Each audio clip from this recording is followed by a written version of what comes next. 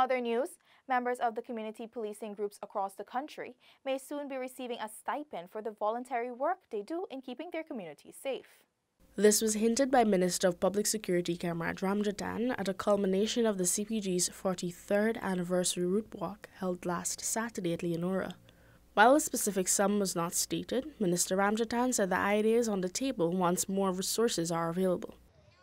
As best as our resources could provide, we are going to make the argument that certain stipends come your way. Minister Ramjatan said due to the work of the CPGs, the Guyana Police Force has been recording better results.